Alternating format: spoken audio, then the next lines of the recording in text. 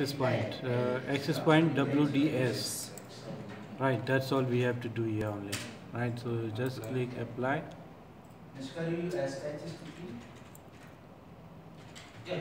Save. It's gonna take few minutes. If it's taking longer, then you can refresh. Have you already set up the station? Yes. Click login. Then you can save all. Then you have to go wireless. Right, wireless. We can change the name here. You can put Riz. That's all, and you can go wireless security. You can go to the last one, WPA2AFS, right? Yes. And you can put your own password. Yes. So same password we're going to use by the station also. Yes. Right, save. Save all.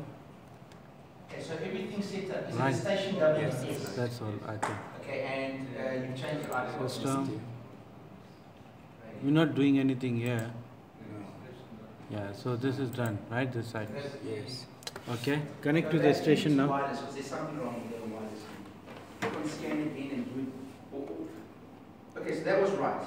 So just retype your password. Maybe just click on show there. Okay, now we are on in station.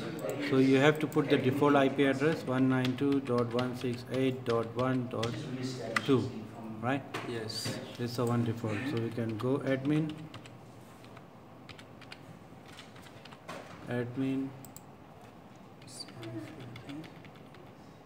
South Africa, login.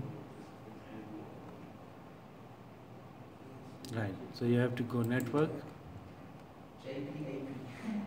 VLAN Yes. interface, change IP address, static 192.168.1.168.1.101. You can say 101, right? Yes, it's fine.